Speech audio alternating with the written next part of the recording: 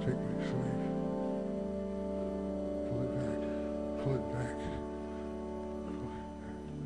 Walk behind me and pull it back.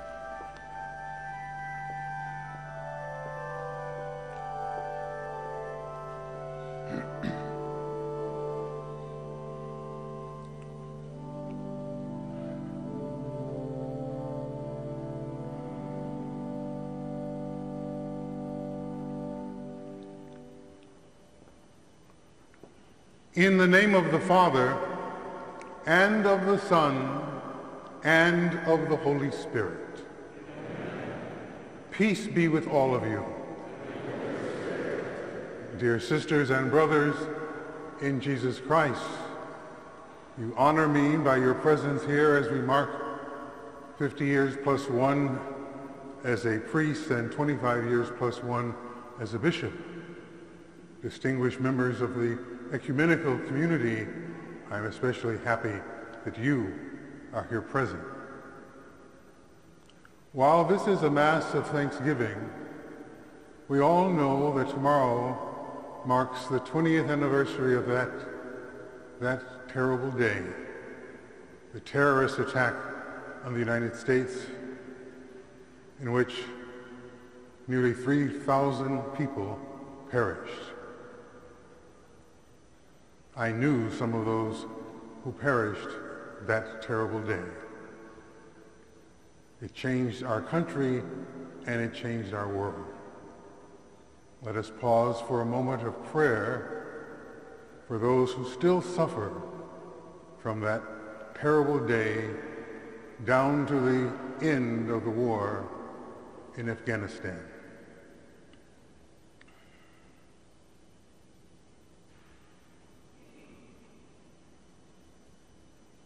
And for those times when we have not worked diligently for peace and reconciliation in our world, in our family, and in our community, we acknowledge our sorrow for our sins. I confess to Almighty God, as you, my brothers and sisters, that I have greatly sinned in my thoughts, my words, what I have done, what I have failed to do. Through my fault, through my most grievous fault, therefore I ask this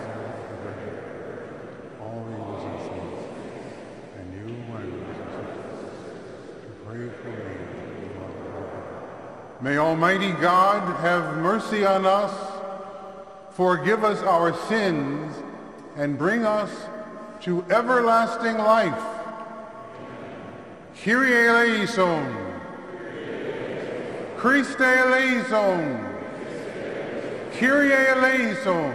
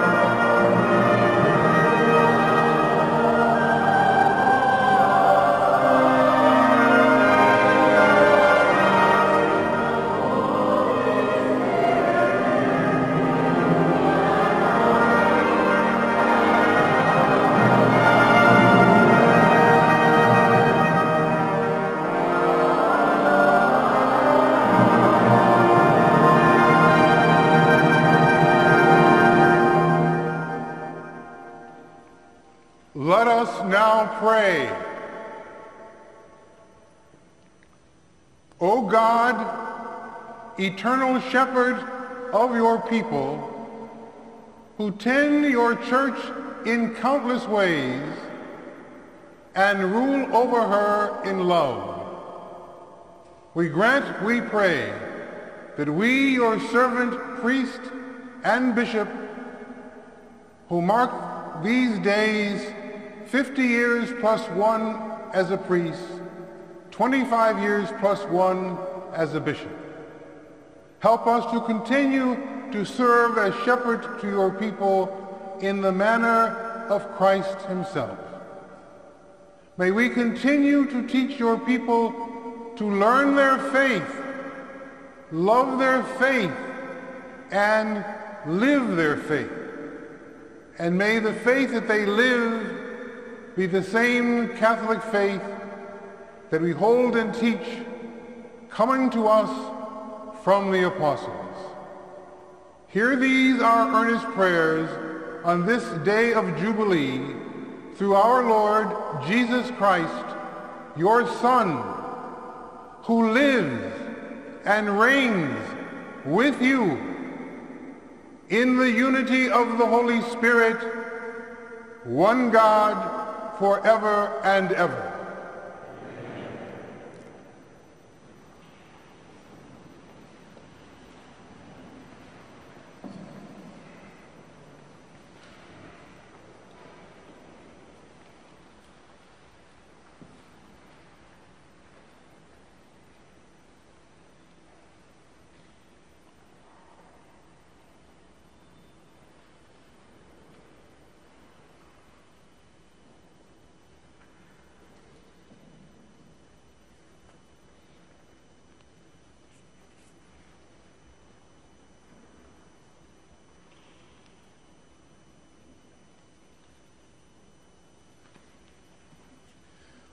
A reading from the book of the prophet Isaiah.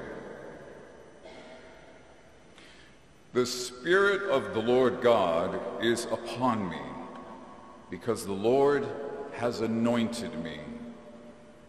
He has sent me to bring good news to the afflicted, to bind up the brokenhearted, to proclaim liberty to the captives, release to the prisoners, to announce a year of favor from the Lord and a day of vindication by our God, to comfort all who mourn, to place on those who mourn in Zion a diadem instead of ashes, to give them oil of gladness instead of mourning, a glorious mantle instead of a faint spirit. They will be called oaks of justice, the planting of the Lord to show his glory. The word of the Lord.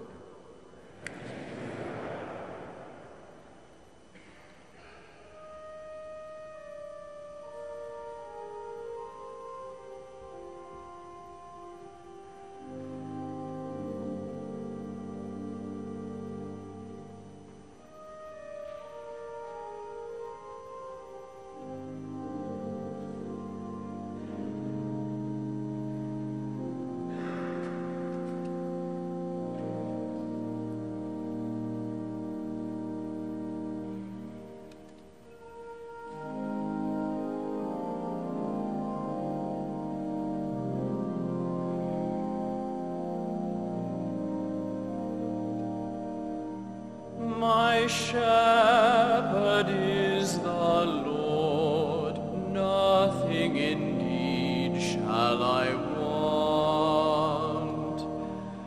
My shepherd is the Lord, nothing indeed shall I want.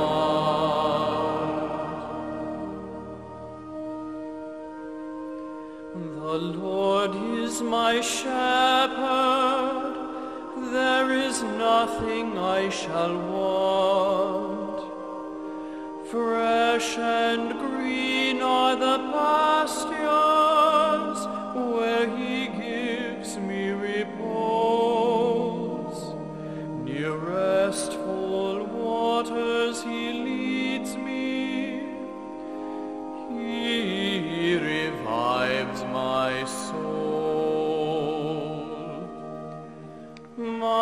shepherd is the Lord, nothing indeed shall I want. He guides me along the right path for the sake of his name.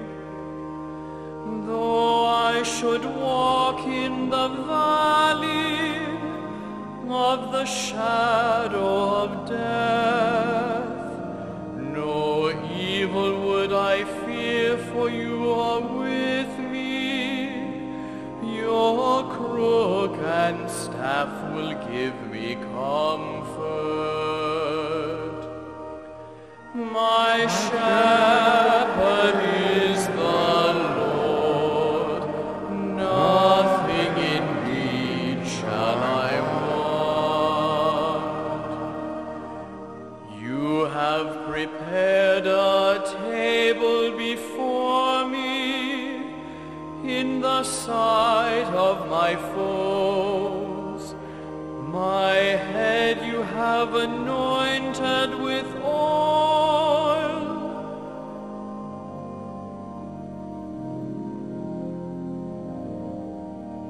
My cup is overflowing.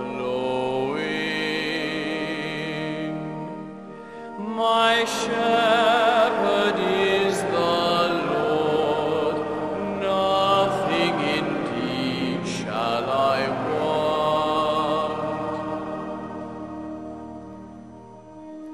Surely goodness and mercy shall follow me all the days of my life. In the Lord's own house shall I dwell for length of days unending. My shepherd is the Lord, nothing indeed shall I want.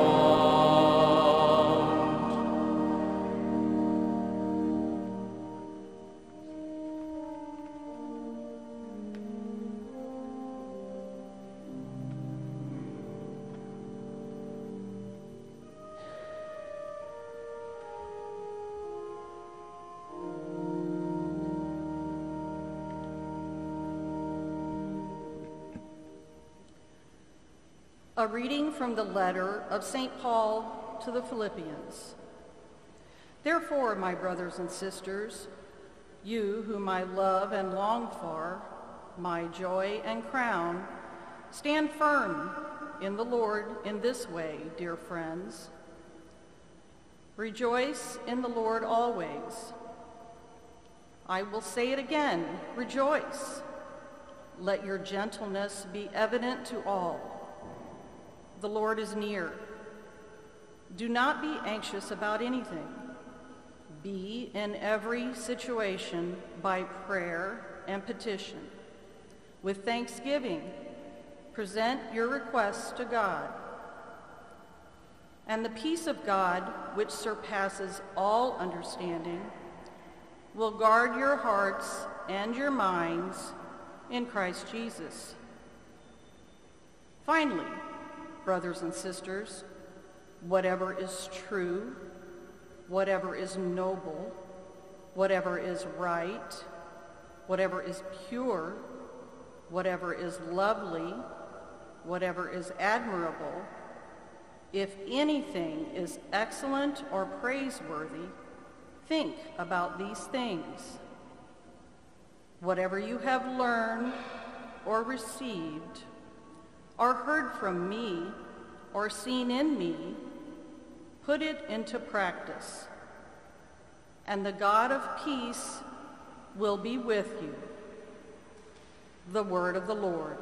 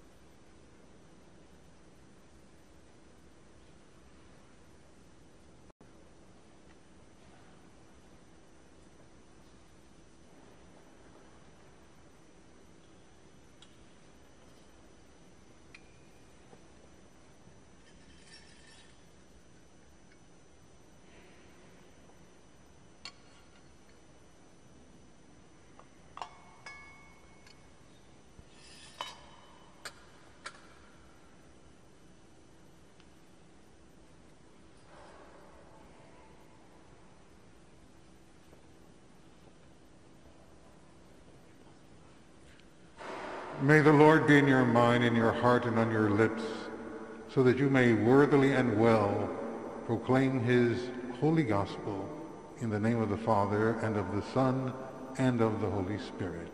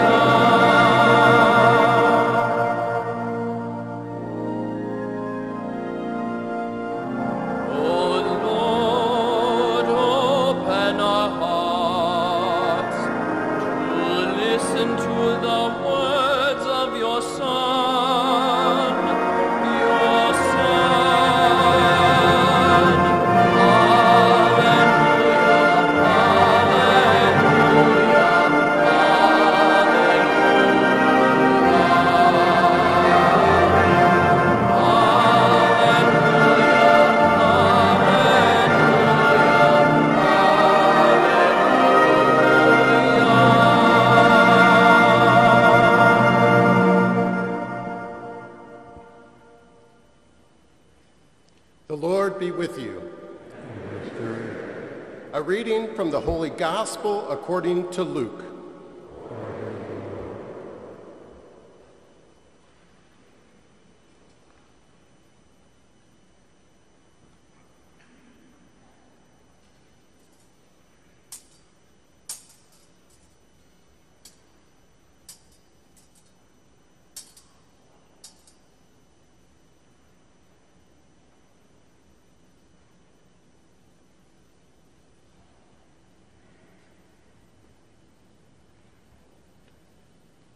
When the hour came, he took his place at table with his apostles. He said to them, "I have eagerly desired to eat this Passover with you before I suffer.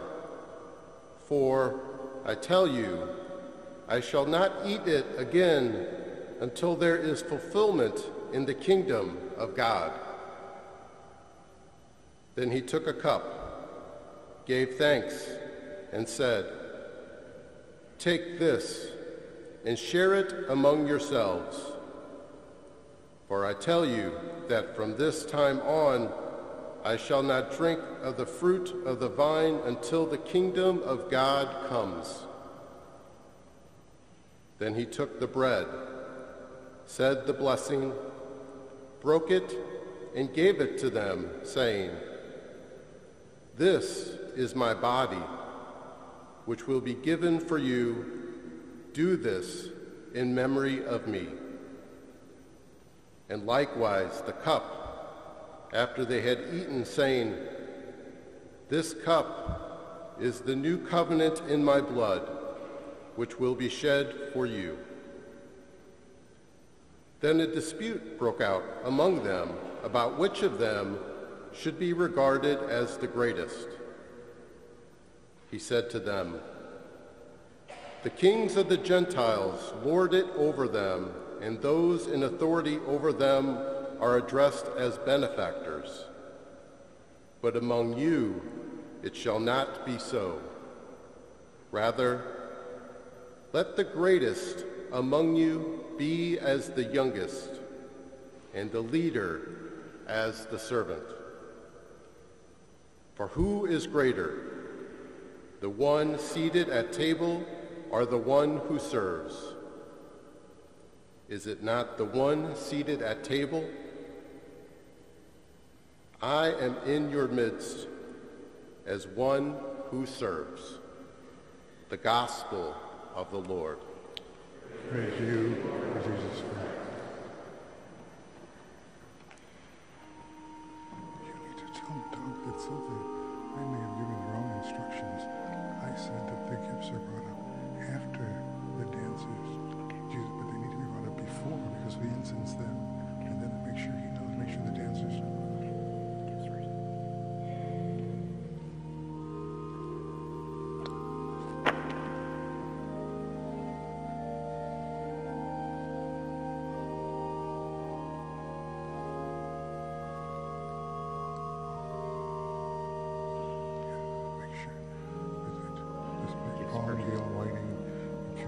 And John Schweig. They bring up the gifts first, and then the dancers dance afterward.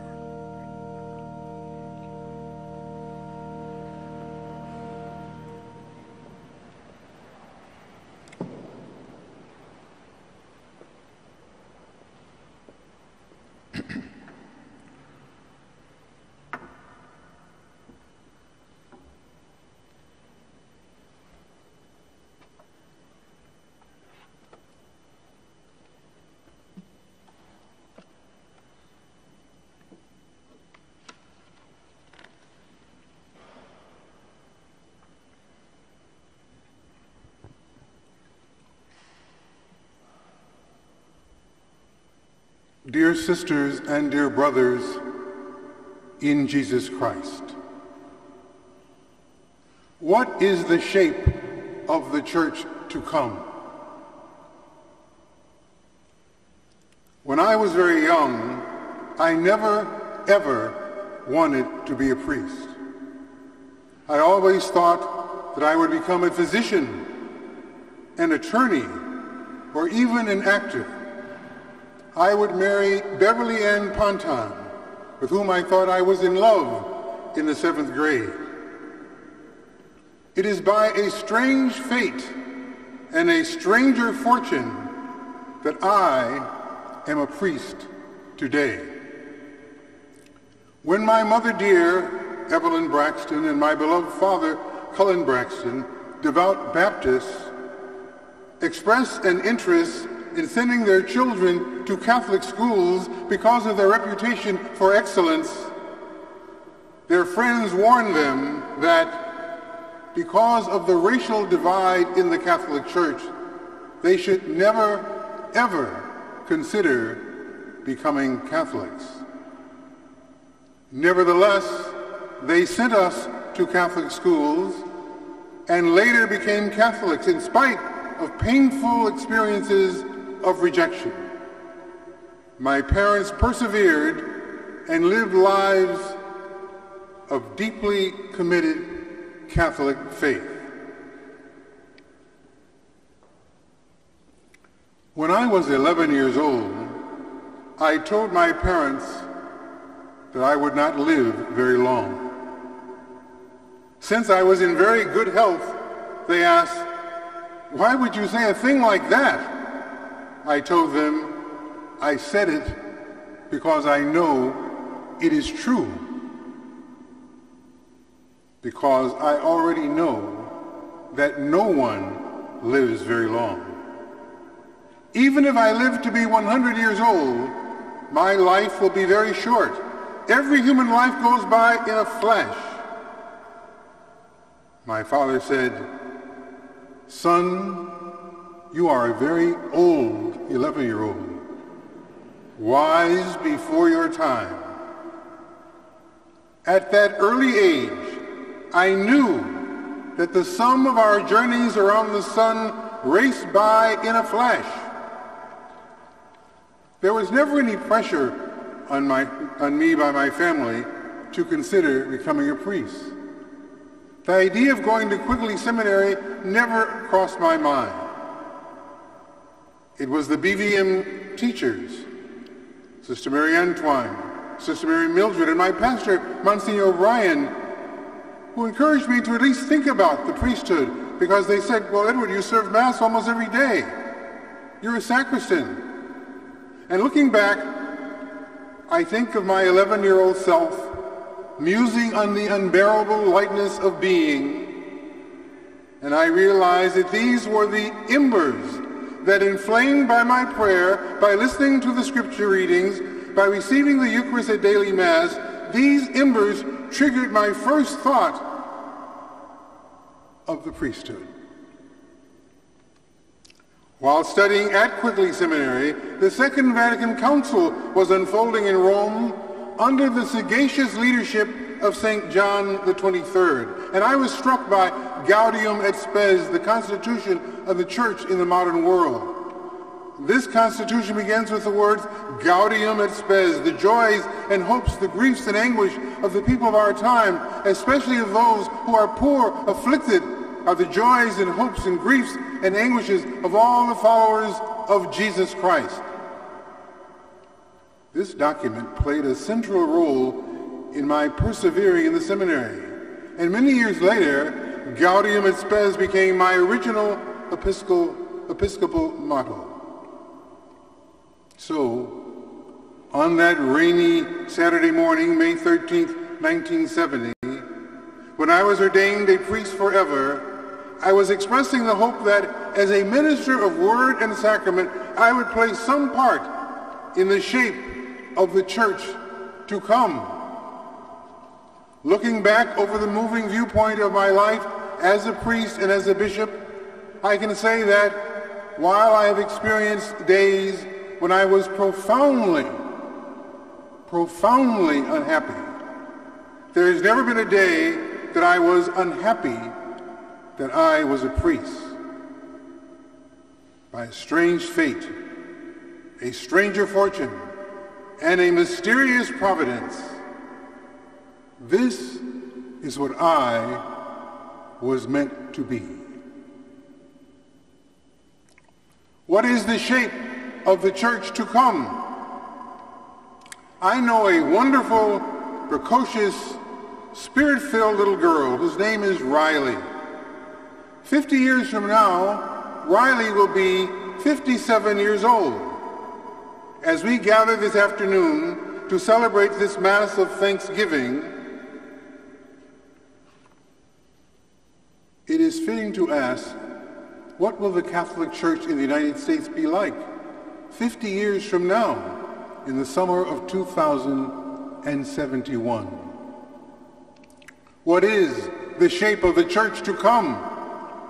Some say the shape of the church to come will be very different from the church of today. The number of priests will continue to decline, forcing unforeseen changes in ecclesial life and Catholic worship. There will be far fewer parishes, even fewer Catholic schools. The ministry of priests will necessarily evolve and adapt as deacons and members of the Christian faithful assume more and more positions in ministry and leadership. And the tension between the hierarchical structure of the church and consensus-building community-wide decision-making will spill over into the daily life of the church. They say that women will assume new positions of responsibility. The number of practicing Catholics will be smaller, and interest in ecumenism and Christian unity will all but fade away. The debate about challenging issues concerning the dignity of human life, social justice, human sexuality, the nature of marriage and the family will create opposing camps of so-called old Catholics and new Catholics. And some future pope may try to address this by convening the Third Vatican Council. But by then, the patrine ministry of the Bishop of Rome will be exercised in very, very different ways. And they say, for many reasons, the number of African American Catholics will almost certainly decline. What is the shape of the church to come? Others say the future church will not be like this at all. A renewal of Christ-centered spirituality will empower the church to challenge what Charles Taylor calls this secular age. And the number of priests and religious and sisters will dramatically increase. More and more young people will become deeply involved in the life of the church, leading to a rebirth of parish life and greater love for traditional Catholic worship. The number of practicing Catholics will grow larger and larger. New models for Catholic education will emerge and flourish. The spirituality of the Christian faithful will be stronger, and the laity will be anxious to give much more of their time, talent, and treasure to work for the renewal of the body of Jesus Christ. Catholics in larger numbers will embrace the Church's traditional moral teachings, and the future Pope will emerge with even more strength, even greater authority, in an even more centralized Petrine ministry. Most of those who hope for radical changes in the Catholic Church will have long ago found some other spiritual home. Grassroots ecumenism will flourish, but the Petrine ministry, the ministry of the Bishop of Rome, will remain a stumbling block to structural unity of the diverse Christian traditions. Now, this other group also thinks that, for many reasons, the number of African American Catholics will almost certainly decline.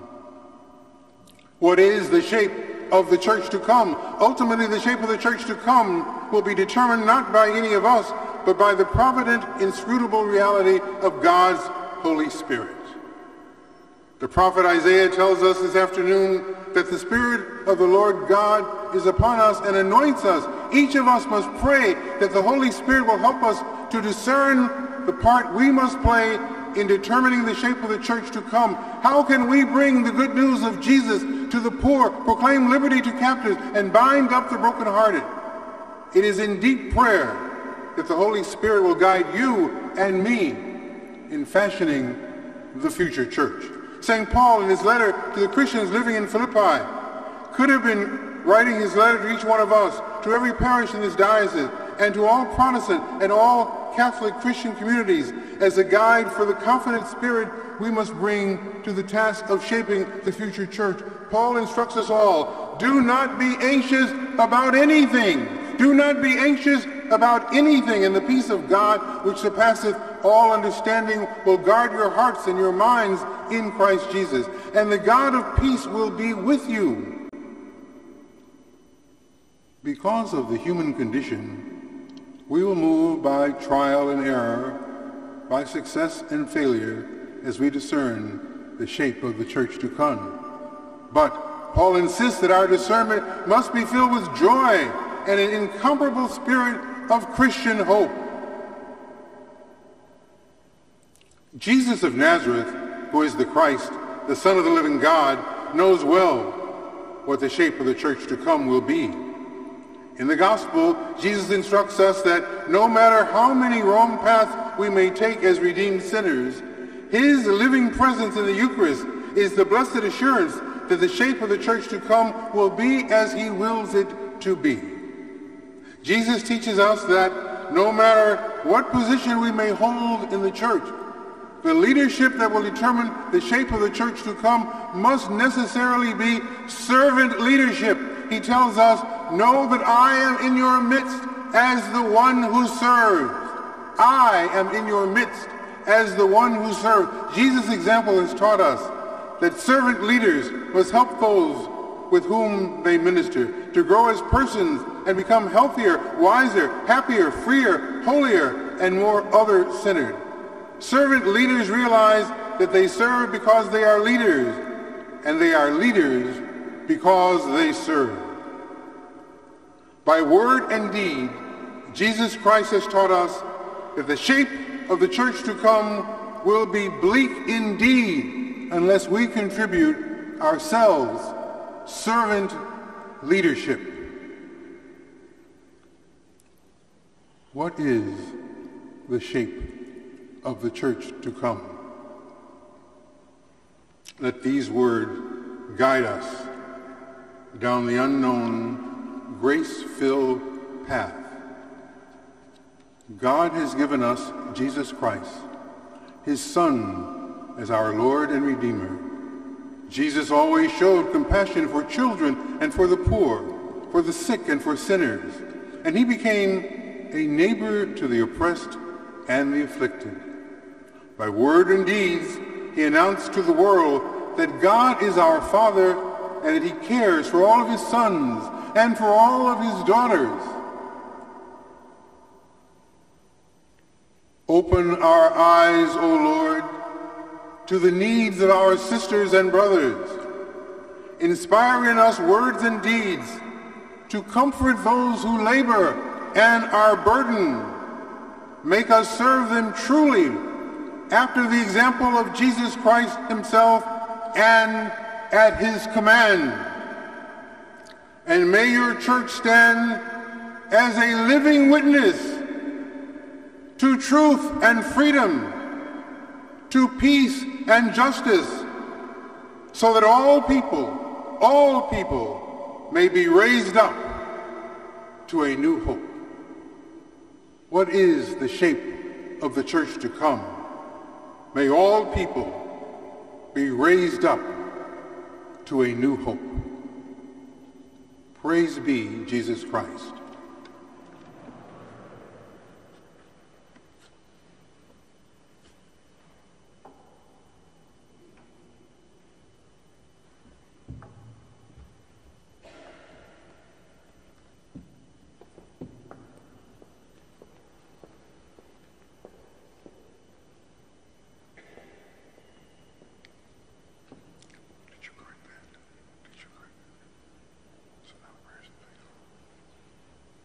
We now stand and proclaim the prayers that fill our hearts.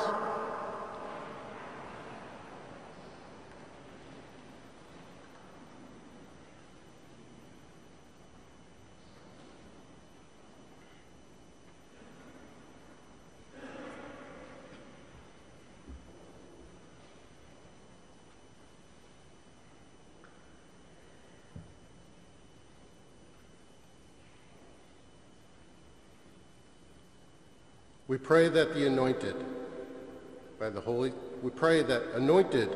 Holy Spirit, all Christians will proclaim the good news of Jesus Christ, not only by what they say, but also by what they do.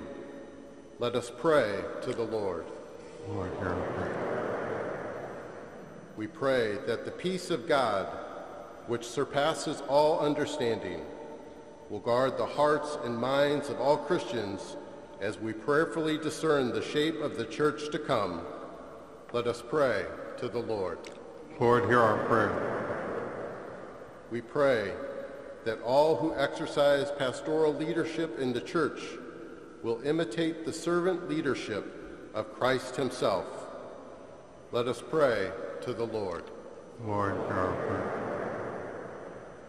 We pray for the people of the United States and the world, as we pray about the terrible day, September 11th, 2001, 20 years ago tomorrow, when 2,996 innocent people perished in an attack by the militant Islamic terrorist group Al-Qaeda, that we may always work for peaceful solutions to international conflicts. Let us pray to the Lord. Lord, hear our prayer. We pray for all those who have died on that terrible day, and for their family members and friends who continue to grieve for them, that they may experience some measure of peace. Let us pray to the Lord. Lord, hear our prayer. We pray for the people of Afghanistan, that they may find the path to peace, reconciliation, and justice. Let us pray to the Lord. Lord, hear our prayer. We pray for the refugees fleeing Afghanistan, that they may find welcome and support in other countries. Let us pray to the Lord. Lord, hear our prayer. We pray for Pope Francis, that he may continue to guide the Church with wisdom and compassion. Let us pray to the Lord. Lord, hear our prayer. We pray for Bishop Braxton, in gratitude for his 50+1 years as a priest and his 20+1 years as a bishop, that his ministry may continue to bear fruit, and may his writings and lectures continue to bridge the racial divide in the United States and in the Catholic Church. Let us pray to the Lord. Lord, hear our prayer. We pray for the members of Bishop Braxton's family who have died, especially his father, Cullen, his mother, Evelyn, his brother, Lawrence, and his sister, Gwendolyn, that they may experience the eternal life Christ has promised to those who live by his law of love. Let us pray to the Lord. Lord our God, you know how firmly we believe in you and dedicate ourselves to you. Hear these our afternoon prayers. Grant what we seek in faith through Christ our Lord.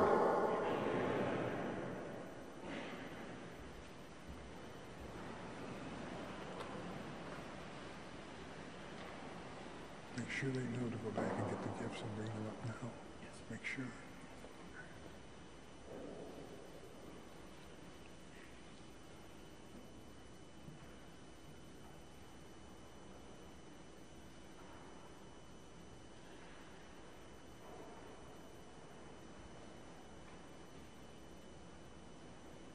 Tell the choir not to start yet. Tell the choir.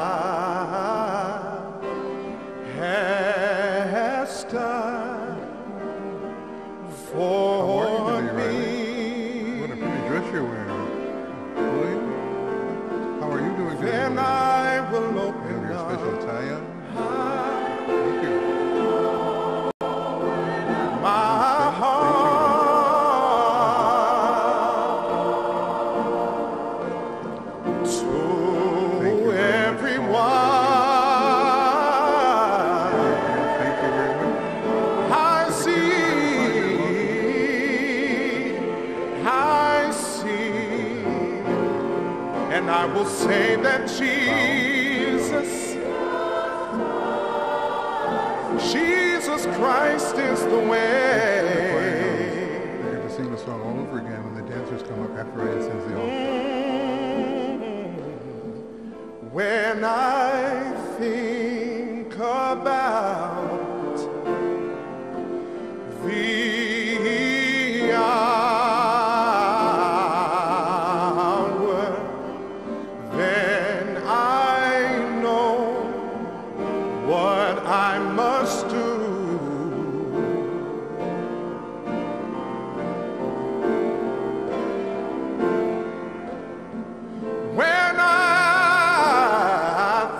about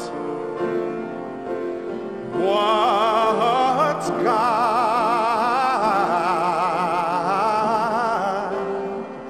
has done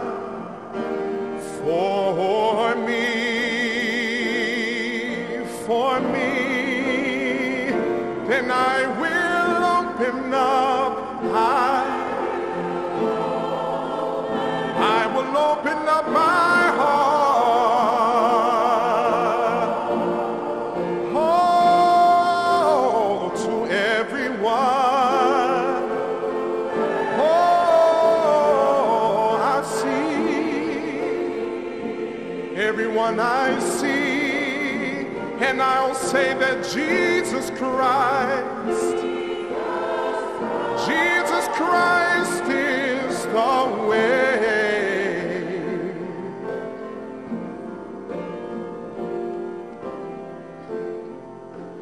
No one knows the day,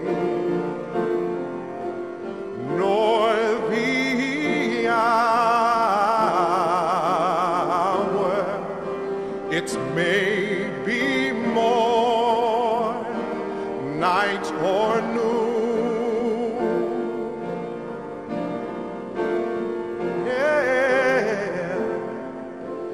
But just rest assured, time will be no more.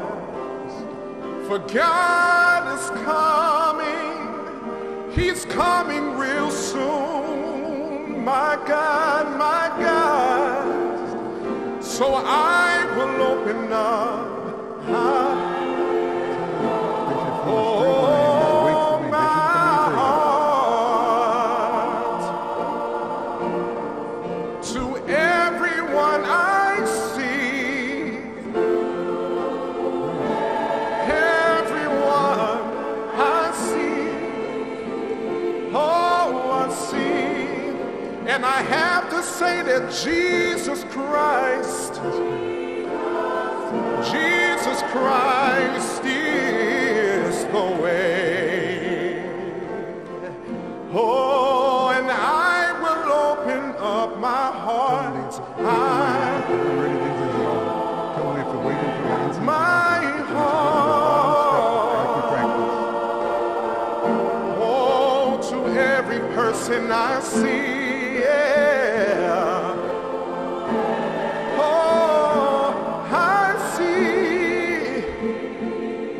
And I'll say that Jesus Christ is the way.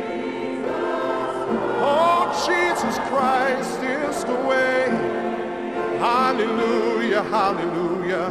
Oh, I will open up my heart. My heart.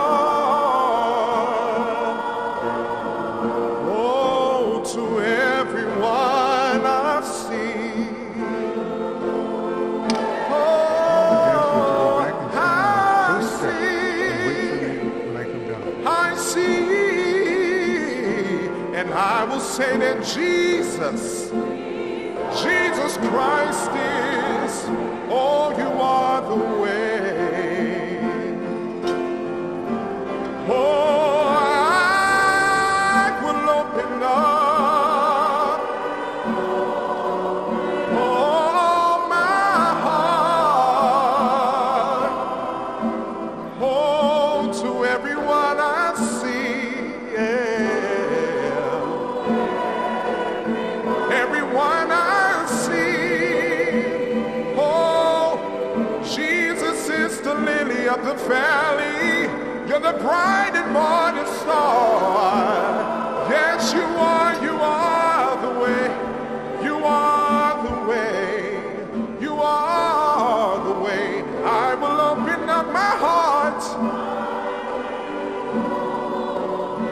My heart.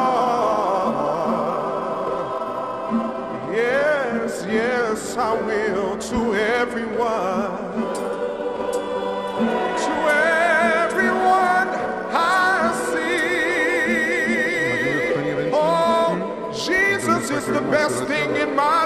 and now say that Jesus, hallelujah, Jesus Christ is the way.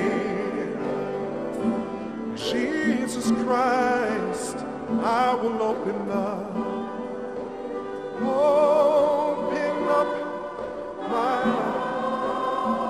my heart to everyone I see. Oh, I see, and I'll say to Jesus Christ,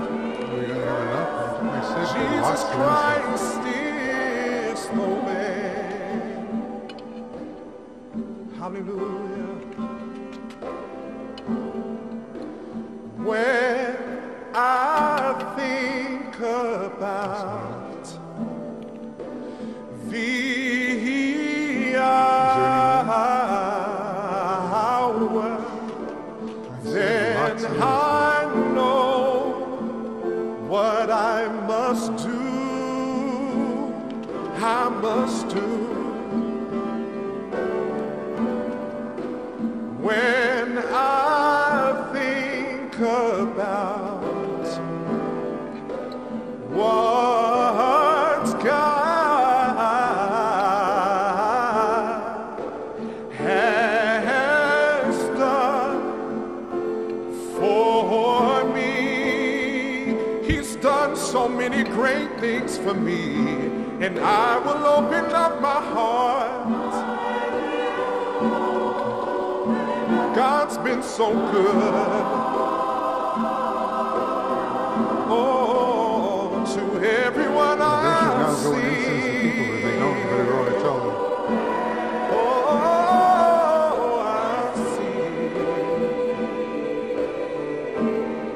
And I will say that Jesus Christ is the way.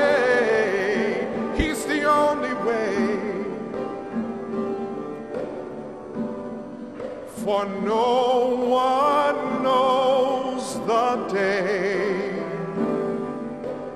nor the hour. It may be morn, night, or noon. Oh, God is coming back for His people. Yes. But just rest assured, time will be no more. For God is come, He's coming soon. Yeah, and I will open up my heart.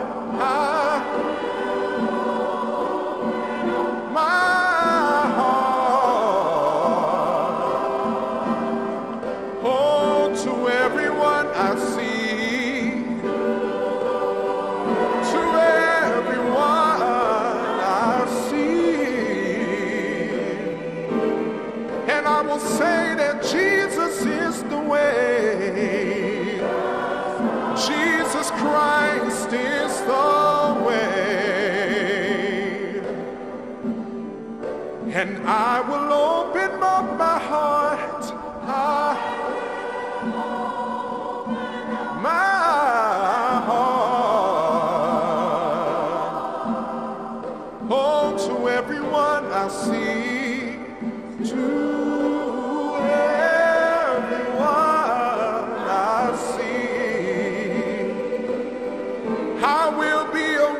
That Jesus Christ is the way.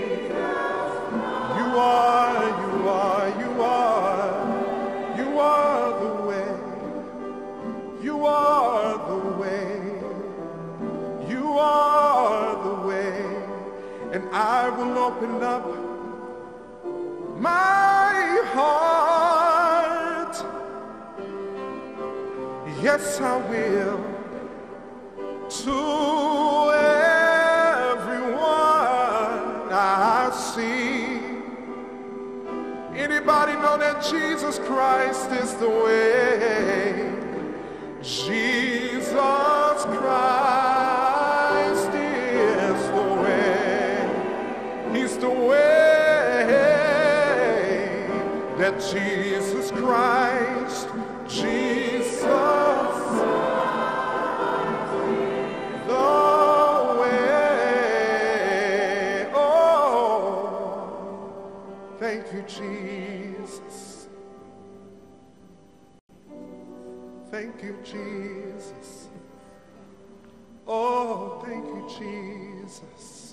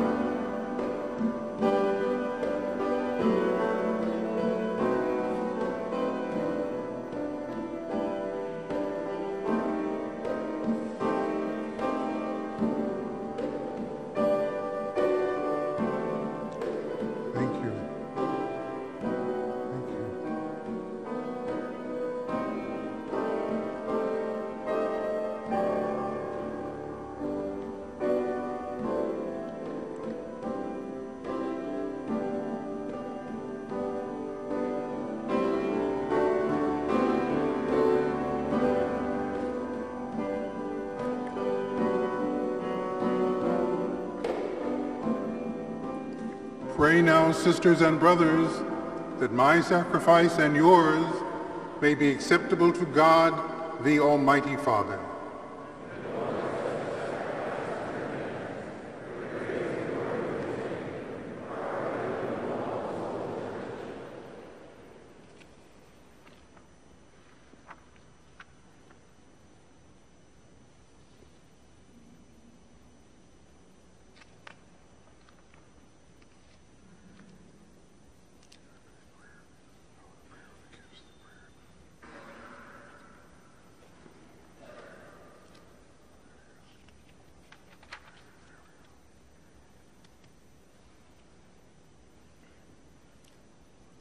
May this oblation, O Lord, which we have presented to you as we mark 50 plus 1 years as a priest, 25 plus 1 years as a bishop. May this oblation become an offering that is acceptable to you. May it be of benefit to all of the people of God that we have served in the past and continue to serve in new ways. Help us to continue to be faithful to the ministry of deacon, priest, and bishop to which we have been ordained. Help us to endow your people through the Holy Spirit with the gifts they need to lead faithful lives as members of your body, the church. Hear these our prayers over this oblation in the name of Jesus, who is Christ the Lord.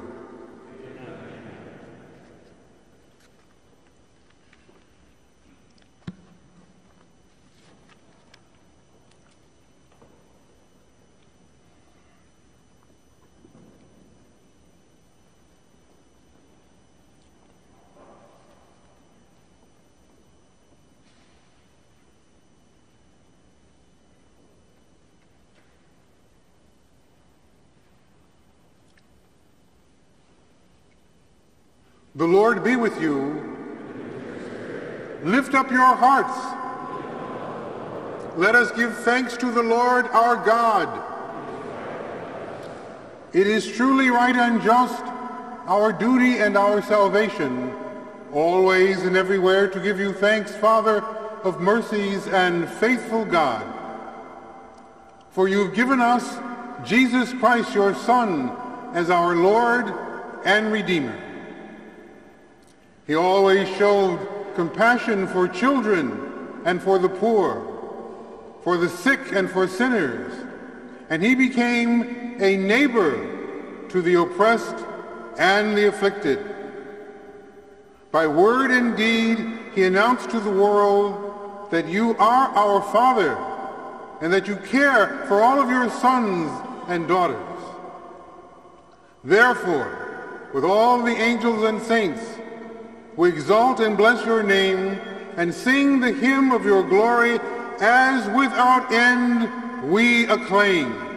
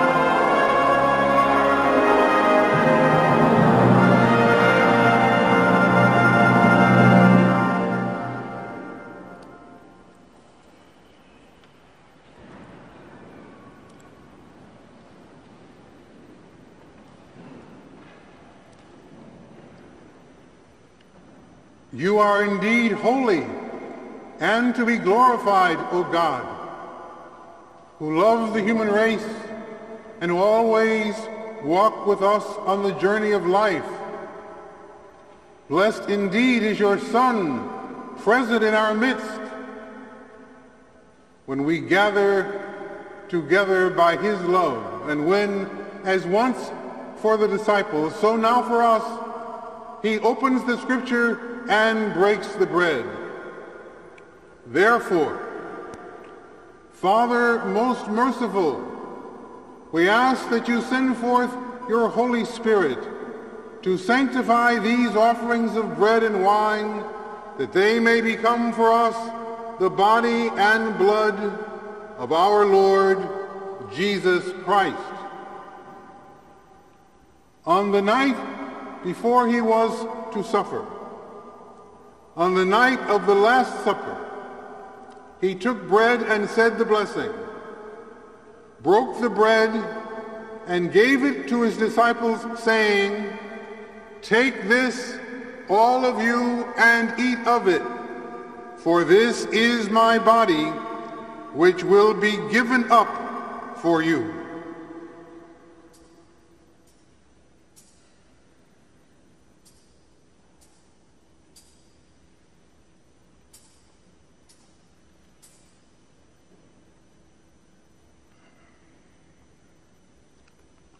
In a similar way, when supper was ended, he took the chalice, gave you thanks, and gave the chalice to his disciples, saying, "Take this, all of you, and drink from it.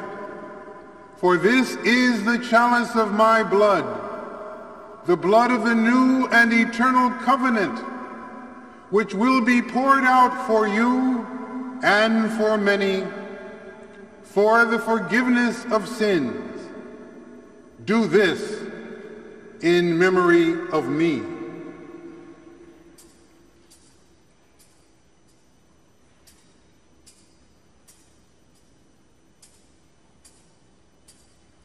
The mystery of faith.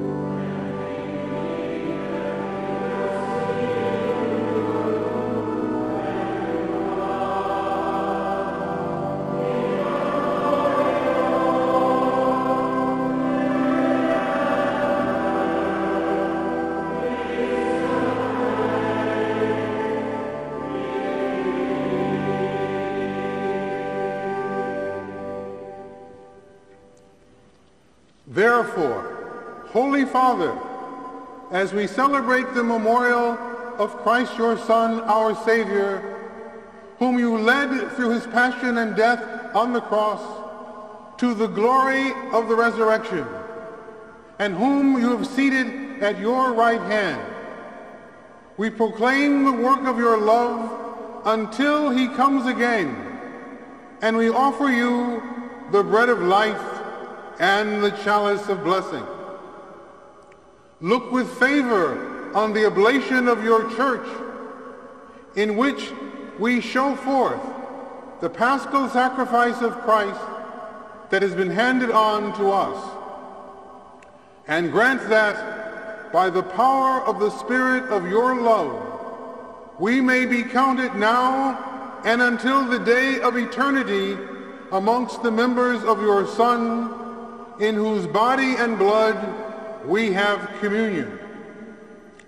Bring your church, O Lord, to perfect faith and charity, together with Francis, our Pope, me, your unworthy servant, Michael, the bishop of this local church, Stanley, our bishop in residence, John, our bishop-elect, and with all bishops, priests, and deacons, and the entire people you have made your own.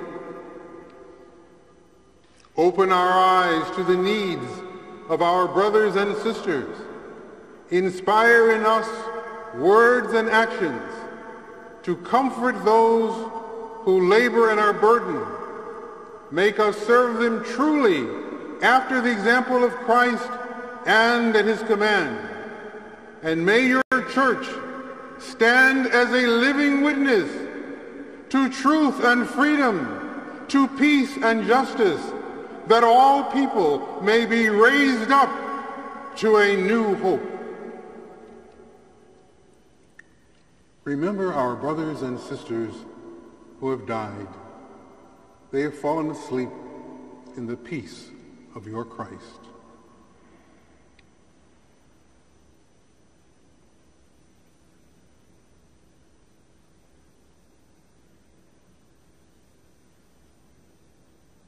Remember all of the dead whose faith is known to you alone. Admit them to rejoice in the light of your face, and in the resurrection give them the fullness of life. Grant also to us, when our earthly pilgrimage is ended, that we may come to an eternal dwelling place and live with you forever, there in communion with the Blessed Virgin Mary, Mother of God, with the apostles and martyrs, with St. Peter, with St. Thomas More, with St. Philip Neri, with St. Edward the Confessor, with St. Augustine of Hippo, and with all the saints. We shall praise you and exalt you through Jesus Christ, your Son. Through him and with him and in him, O God, Almighty Father, in the unity of the Holy Spirit, all glory and honor is yours forever and ever.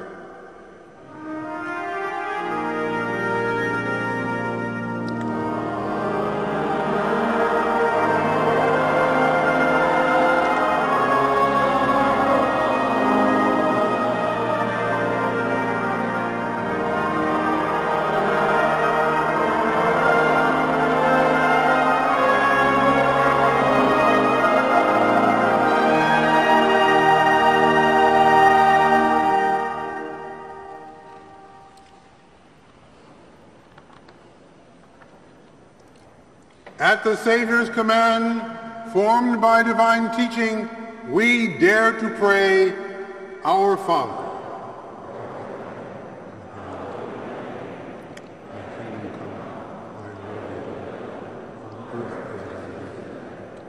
Give us this day our daily bread, and forgive us our trespasses, as we forgive those who trespass against us. And lead us not into temptation, but deliver us from evil. Deliver us, Lord, we pray, from every evil. Graciously grant peace in our days, that, that by the help of your mercy we may be always free from sin and safe from all distress, as we await the blessed hope and the coming of our Savior, Jesus Christ.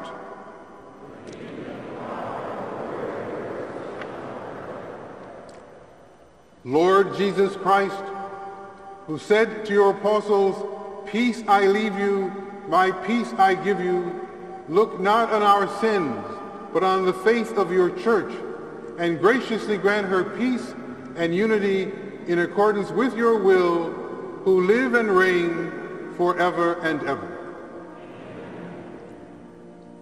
May the peace of the Lord Jesus Christ be with you always.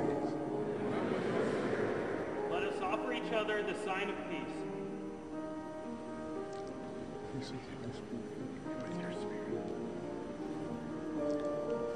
Peace of Christ be with you. With your spirit. Peace of Christ be with you. Bless you always. Bless you too. Peace of Christ be with you, child. And with your spirit.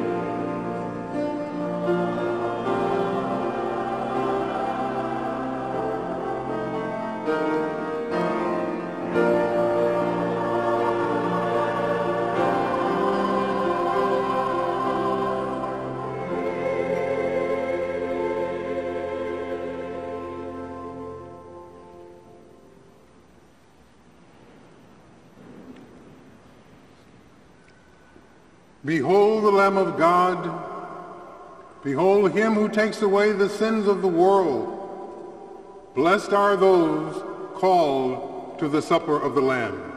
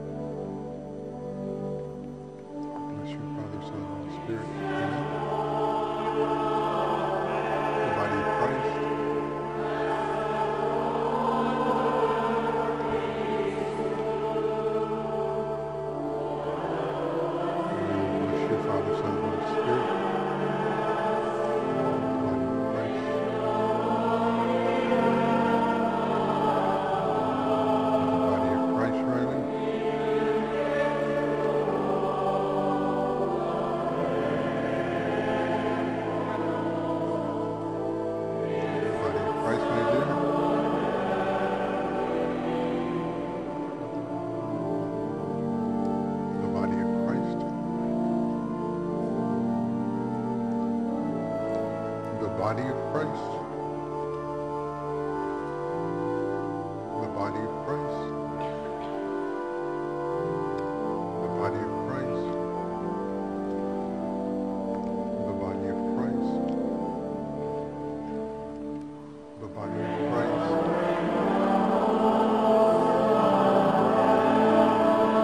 The body of Christ. The body of Christ.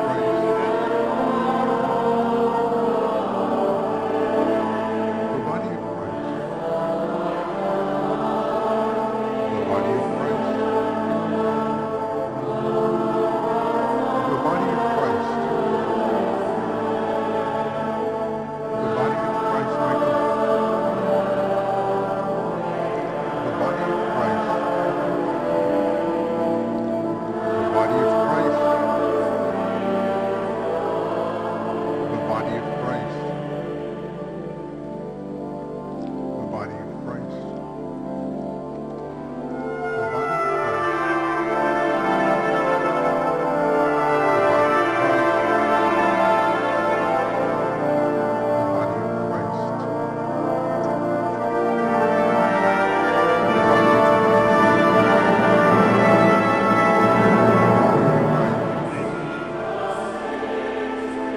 The body of Christ. The body of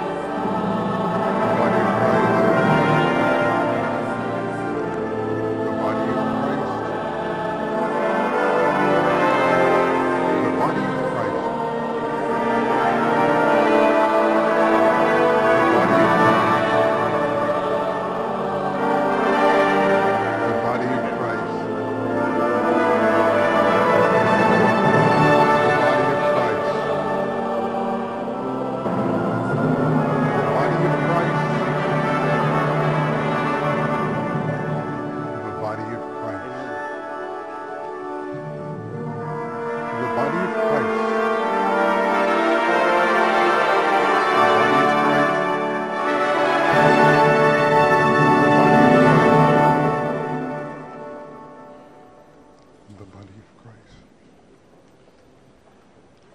Dear Joel, the body of Christ. Amen. The body of Christ. The body of Christ, Michael. The body of Christ. The body of Christ, dear Carol.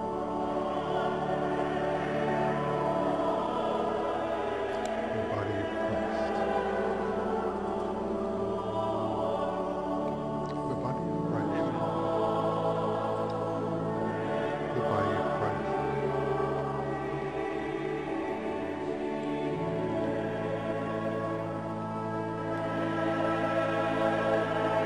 The body of Christ.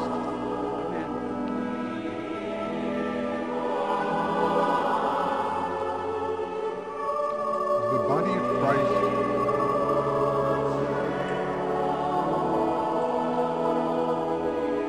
The body of Christ, dear Vale. The body of Christ. The body of Christ.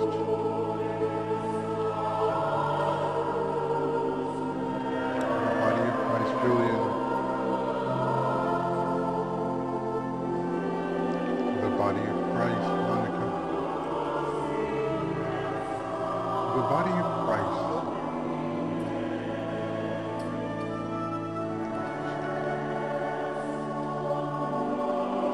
The body of Christ. The body of Christ, Sal. The body of Christ. The body of Christ. The body of Christ.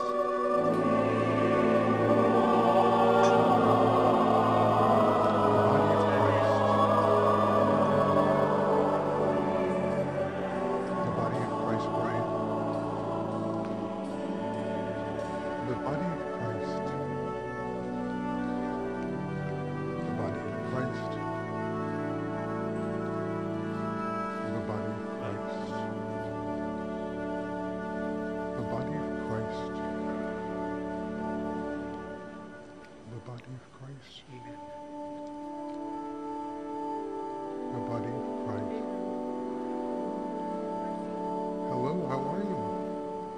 bless you. Good to see you. Nice to see you again. The body of Christ.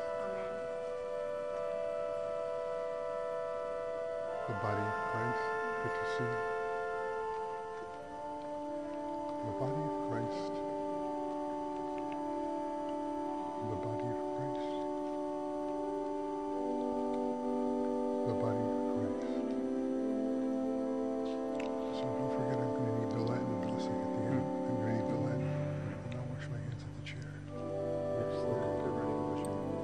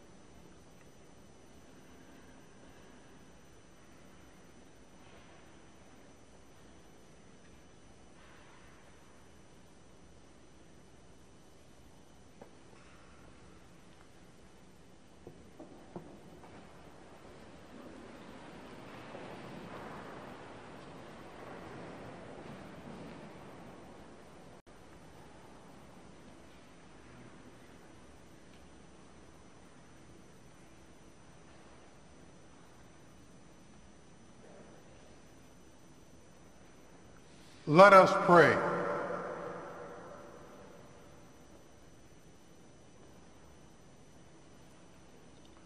By the power of this Eucharistic sacrament, O Lord, we ask you to increase the gift of your graces in my life as your servant, a servant leader, as priest and bishop, so that we may continue to serve you and your holy people worthily, always seeking the good of the people of God and their pastoral needs.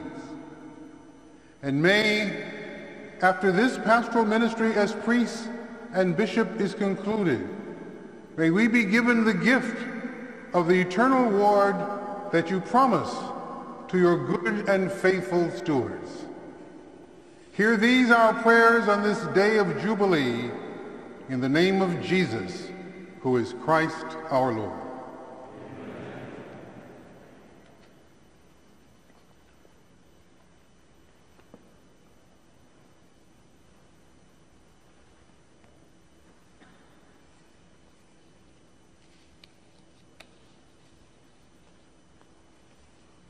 Dominus vobiscum.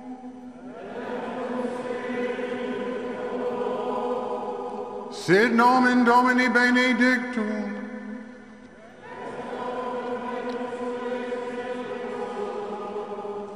Adjutorium nostrum in nomine Domini.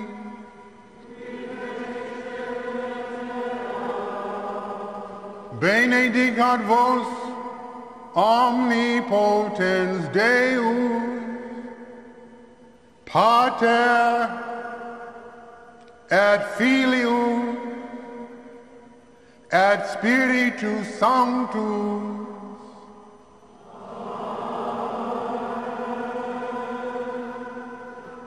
Ite in pace.